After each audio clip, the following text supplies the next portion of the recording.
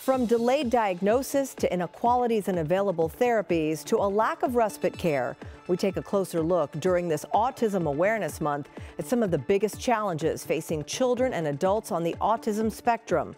We'll talk to experts in this community and highlight local resources for families most in need. Stay with us as we dive into your South Florida.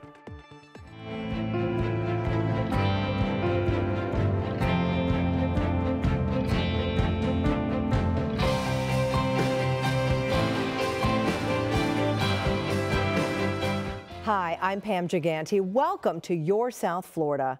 We're excited to be coming to you from our new studio in Boynton Beach. Autism spectrum disorder, or ASD, affects roughly 1 in 44 8-year-olds in the United States. Though there is no cure for ASD, early diagnosis and access to the right therapies and resources can make all the difference in the life of a child and their family. Autism affects people of all races and backgrounds, but the access to early quality care is not the same for people of color. And while the latest data from the CDC shows a decline in racial and ethnic disparities, Black children are still at a disadvantage when it comes to a timely and accurate autism diagnosis. Now researchers from Florida Atlantic University's Center for Autism and Related Disabilities, or CARD, are working to find out why. Joining me now to share some of their findings is Dr. Torica Exume. She is clinical support specialist for FAU CARD, and she's coordinating the Florida Developmental Disabilities Grant to study the underrepresentation of Black children in autism. And she joins us now with more on their findings. Doctor, welcome. Thank you for joining us on this very special and important program. Thank you for having me. So go ahead and tell us about FAU CARD. What services does it provide, and why is it so vital to helping children with ASD? Yes, so here at FAU CARD, we have family members that will come in and meet with an assigned clinician who is an expert in ASD, as well as other areas such as special education, behavior analysis, and social work. The assigned clinician will meet with the family members and provide an overview of FAU CARD and the services and supports provided. Then we register the family, and then we conduct a needs assessment with the family to develop a plan to meet those needs that the parents are expressing, whether it is training or consultation or technical assistance to the individual with ASD. Additionally, the families will receive regular email blasts with events on parent trainings, professional trainings, and supports. And all of these services and supports here at FAU CARD are offered at no cost to the individual and the family. So as we have been discussing, autism research, as we know, has been going on for years now. But you say Black children are diagnosed on average a year and a half later than white children, thus delaying their care. So what's happening here? Why is that occurring? So Black children meeting the ASD diagnostic criteria shows very low numbers, as we can see. Black children are 2.6 times more likely to receive a misdiagnosis than white children, 5.1 times more likely to receive a misdiagnosis of an adjustment order, or 2.4 times more likely to receive a misdiagnosis with conduct disorders. And these issues are reoccurring due to the underrepresentation that may be consisting of Black parents experiencing cultural barriers and seek an ASD identification and treatment for their child from both healthcare and the educational community. Pediatricians may also show a lack of understanding the red flags of ASD, or educators may show a lack of understanding the red flags as well and confusing the red flags with ASD or for ASD with developmental delay, DD, or emotional behavior disorder, EBD. So, Doctor, you mentioned culture. Talk about that for a moment, about culture and how it affects diagnosis and care for these children. ASD symptoms and signs are not that easily recognized by Black parents. There's also the fear of stigma within the Black community. When we look deeper into the Black community, Black parents face barriers in obtaining ASD identification and starting services for their child. They're more likely to mistrust healthcare professionals and others aiding their care and identification process due to poor or failed client-patient relationships and the lack of cultural perspectives. Black parents may be unaware of the delay of identification or initiation of treatment for their child until they have been in the identification process for a lengthy period of time. Black parents have voiced the lack of acceptance of ASD identification within their own communities. And there's also a lack of knowledge of ASD. These barriers altogether held Black parents back from receiving an ASD identification and agreeing to treatment for their child. We know you and your team have conducted multiple interviews. You've talked to pediatricians, you've talked to providers and caretakers and the like. What have you discovered from those conversations? What we mainly discovered is the lack of professional development, the lack of cultural understanding, the lack of teachers wanting to be more involved with parents, or parents wanted to be more involved with teachers and accepting that teachers are reporting certain concerns. But this has to be in a timely manner. So for Black children, usually it's a conduct disorder at an early age, not ASD red flags.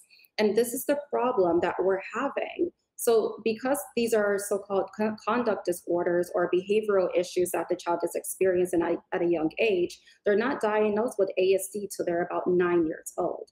So if we can improve our professional development trainings, improve developmental checklists, then we may be able to identify these signs in Black children from an earlier age, such as 3 or 4 years old, and that would make a significant difference. So, doctor, this research that you have been conducting is crucial to bridging the gaps that are out there when it comes to care for white children and children of color. That's really the focus of this research. So how much longer are you going to be working on this? So we were just renewed for another year. So this will be our second year conducting research. And during the second year, we're going to reach out to 11 more counties throughout the state of Florida. So we're going to target North Florida, Central Florida, and South Florida again. And this time around, we're going to reach out to various populations such as university professors, other psychologists, Black teachers, Black professionals to get their input here so we can really dive into the problem here and develop a solution, a one-for-all solution for the state of Florida. Well, your work, doctor, is so important. We thank you so much for joining us today and talking about it. Thank you. As a spectrum disorder, autism presents itself in a wide range of different ways, from mild to severe. Those with more severe autism are often nonverbal or have limited language skills and require continuous lifelong care. But adequate resources for the severely autistic are not easy to find, often leaving caregivers with a sense of hopelessness and fear for their child's future. Joining me now to shed some light on the issues facing the severe autism community is Stacey Hoaglund, president of the nonprofit Autism Society of Florida.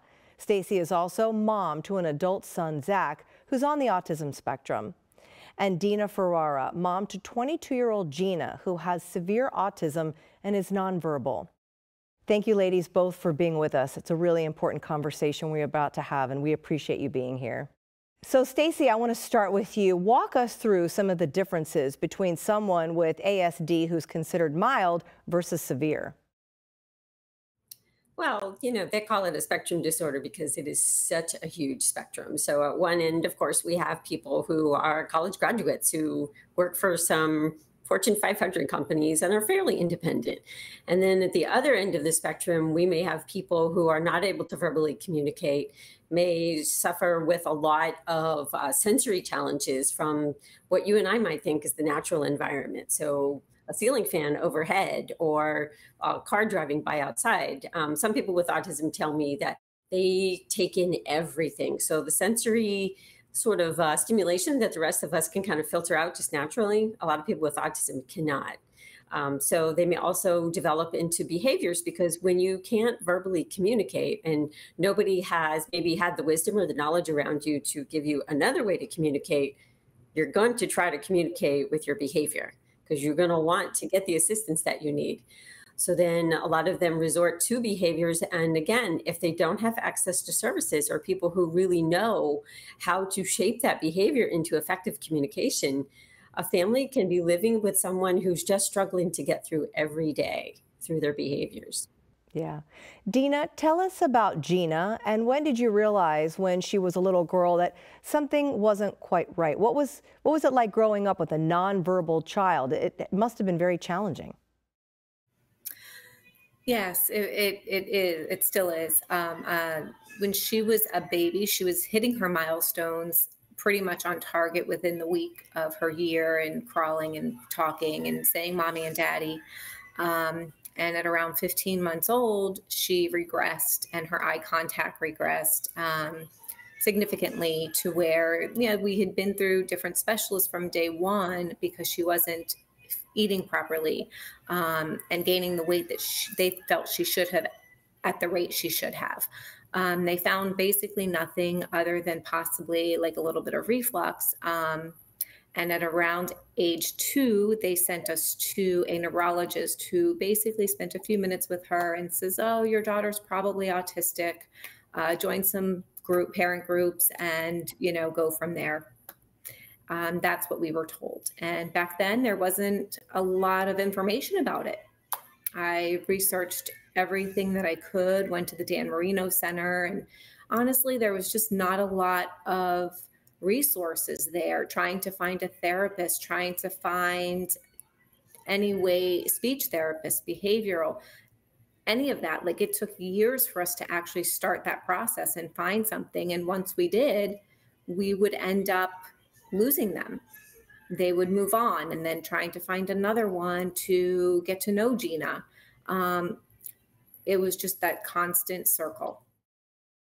And Stacey, that's kind of where you come in. I mean, tell us a little bit about the Autism Society of Florida and what the mission is. At what point are you there to kind of jump in and help people out like Dina and Gina?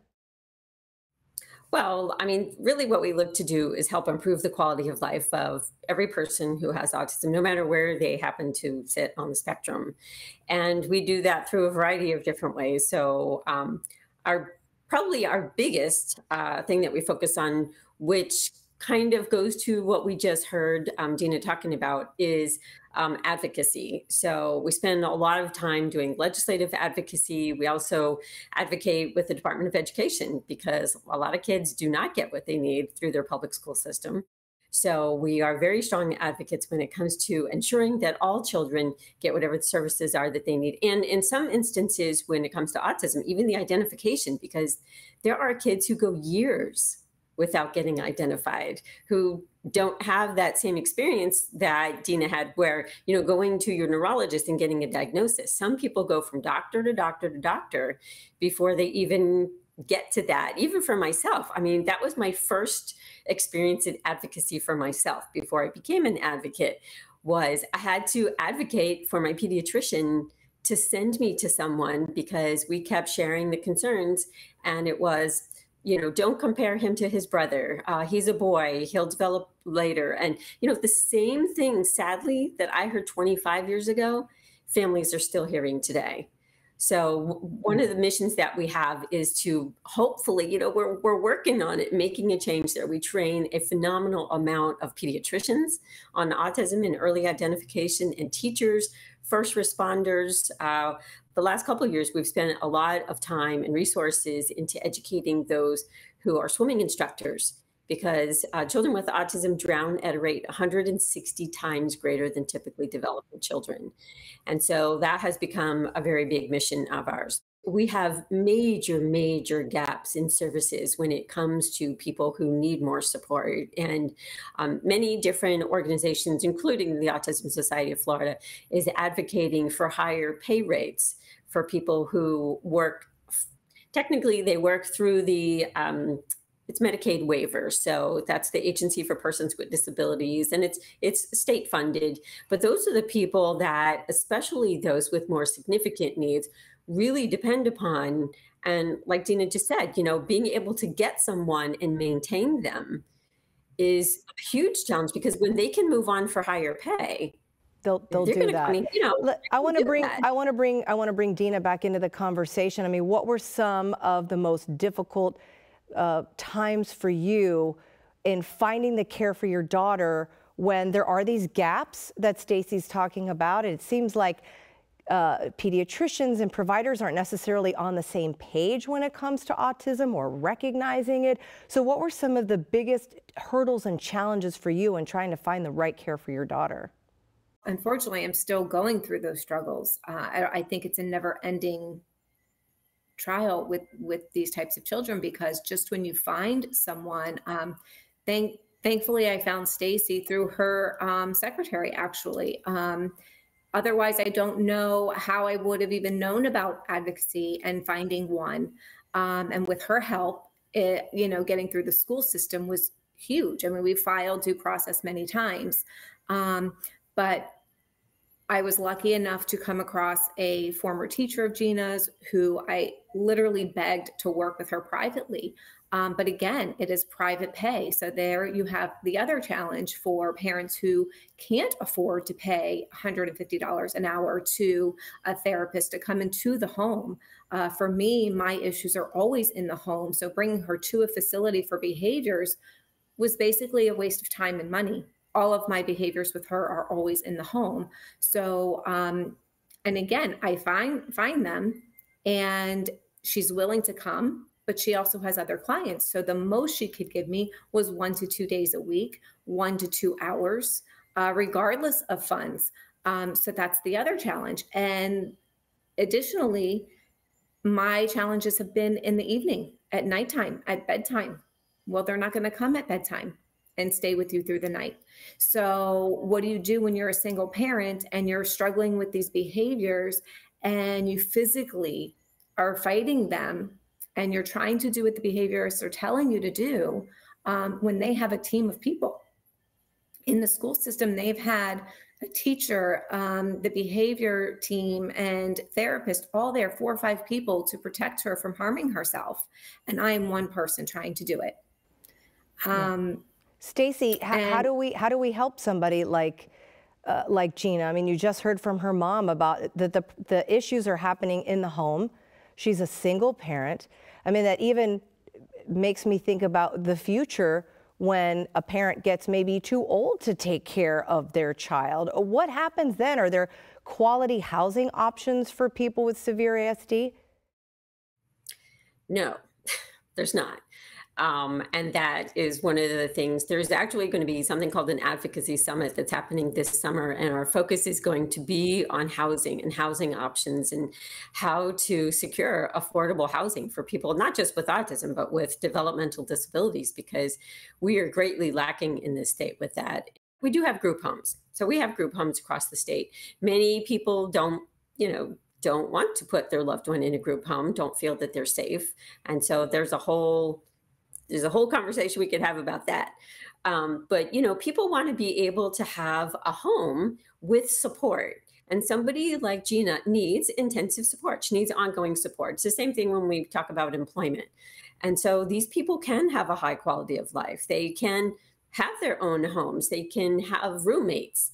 And they can sort of have things established, but the services are not there. The state funding is not there to assist people like Gina in being able to do that. And I mean, if you talk to a group of parents, especially of children that are similar to Gina, you're going to find that their biggest fear is that they die before their children die, because they worry, what is going to happen? Where is my child going to go? Who's going to take care of them? And what's the rest of their life going to be like?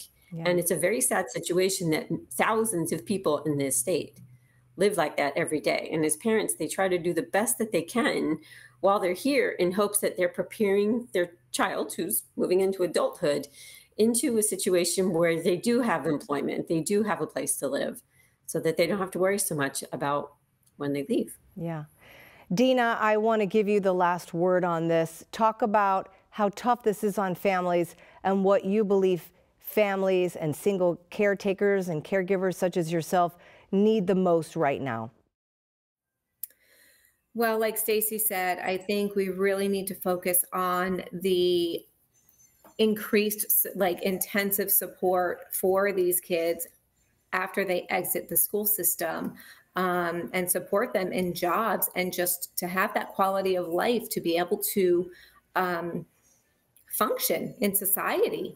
But they need that one-on-one continuous support. It shouldn't end with the school system, so that parents don't have to worry, basically just have a quality of life and not have to be put in a home where they're sedated and just left there. Such an important conversation to have. So much more work still needs to be done.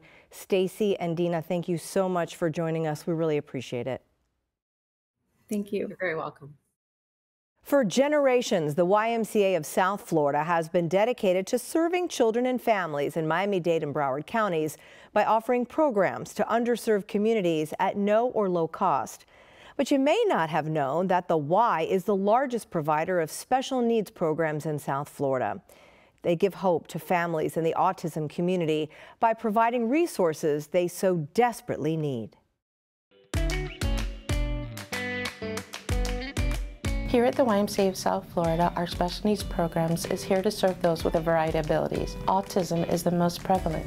Over 60% of our students have a diagnosis of autism. We're very fortunate to be funded by Children's Services Council, the City of Pembroke Pines, and Broward County Public Schools. With their support, we've been able to grow from 90 students to serving over 500 youth each year.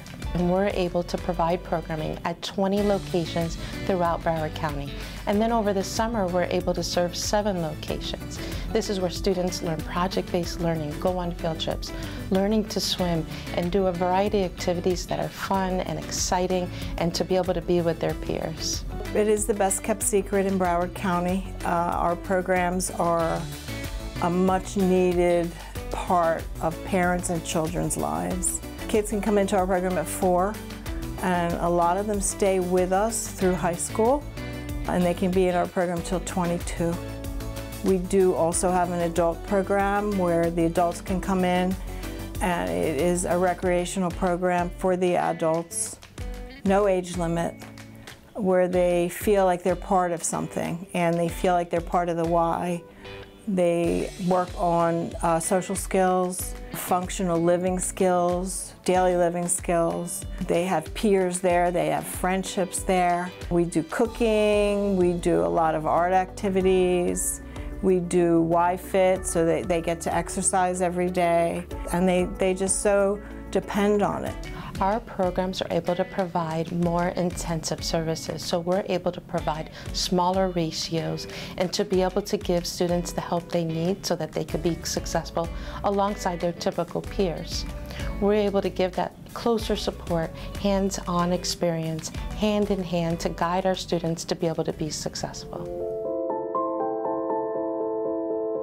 I'm Chandra Powell, and my son is Terrence Jr. And Terrence was diagnosed with autism spectrum disorder when he was 3 years old. They call it loss of skill, where he was normally functioning and then all of a sudden he reverted back to the babble, not really speaking, not quite understanding a shoe is a shoe, a pencil is a pencil. And it was just quite disturbing. And even now, he still kind of struggles a little bit, but he's definitely developed since then. With the MOST program, it's an after-school program where he's involved with some general academics, a lot of arts and crafts. On special days, he does field trips. The main reason right now that I believe that we really started him on is the aftercare program. Just like any 21st century family, mom and dad both works. So by the time we get off from work, you know, somebody is there caring for him.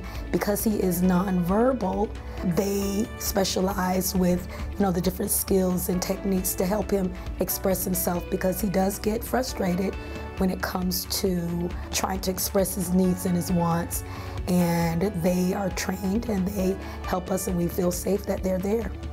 You know, a lot of parents, when they come to the Y, they've already exhausted many services, and they're just, once they come to the Y, we're able to hold their hand and to connect them to services and after-school programming, recreational sports, and for their child to just be a child again, because we're able to connect with those resources for them. Our staff are trained and they're able to work closely so that those connections can be made and they feel like a sense of belonging. The Adaptive Sports Program is actually a City of Pembroke Pines funded program for the special needs community. And it's pretty much a program where we provide services where the special needs population can really have an outlet to participate in physical activity and social interaction, where kids and families could experience so many activities that they wouldn't normally get in a typical setting. We offer our Swim Buddies program. We offer through the City of Pembroke Pines and Challenger Baseball. It's a baseball program. We also offer different programs through Special Olympics, whether it's flag football, tennis. We also offer our aquatics program, and then we offer our Special Olympics basketball. These programs are adapted in various ways. It depends on the diagnosis and the needs of the participants. My name is Kevin Brown, and my son Eric is involved in the adaptive sports program at the YMCA. We really noticed that Eric had started to speak a lot less than he had previously, and based on that we started to inquire with pediatricians and had him assessed, and he was diagnosed with autism spectrum disorder. Eric's involved in Swim Buddies, which is an adaptive sports program focused on initial swimming lessons. And the reason it's unique is that the Y kind of combines the infrastructure that it already has in place, like you would imagine is at any Y, be it workout, basketball, an aquatic facility, but they're able to pair that with actually certified instructors that are very comfortable working with children with special needs. And that allows parents to actually have a place where they can know that their child's going to be both having a great time, but also safe. And you're able to essentially really just enjoy the experience. There's nothing better than that. I mean, it's why you're a father, it's why you're a mother, it's to see your child grow, to develop, seeing them to be comfortable, and also for everyone to be comfortable around them, and for it not to be an environment where you have to have your guard up, because you know, as a parent, I spend a lot of my day on defense, essentially, and to be able to put your shield down for a moment sure feels great, and that's not something that is easily available to a parent with special needs, and that's really helped both, you know, me and my wife to know that we have this kind of program to bring our son to, and it's completely safe, moves at, you know, the speed our child is ready to, and everyone's happy to see us every time. It's really been a great experience overall. I'm very fortunate to be part of this amazing team. A lot of our staff are seasoned staff. They learn how to work with those with a variety of abilities and to provide a loving, nurturing experience for our students. When the kids graduate, we get all emotional. We can't believe they're graduating. When their functional level increases, we get all emotional.